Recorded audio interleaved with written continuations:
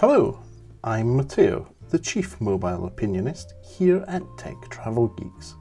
And this is the Tech Travel Geeks how-to video or video guide on how to take a screenshot on a Samsung smartphone.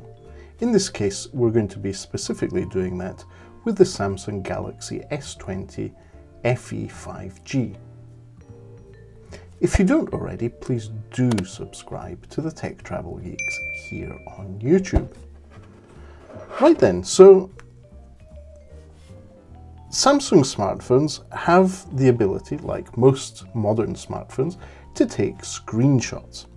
So for example, if you're on a website such as the BBC and you want to, say, take a screenshot of what you're seeing on the screen, it's very, very simple. So on the side of your phone, you usually have a volume rocker with volume up and down and a power button.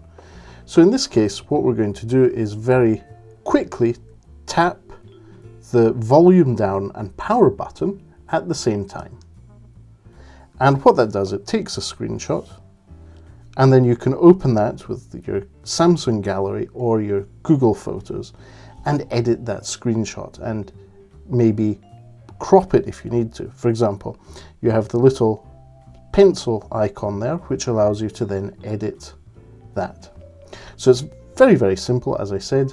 The way to do that is to very quickly tap the volume down and the power button, and that's how you take a screenshot on a Samsung smartphone.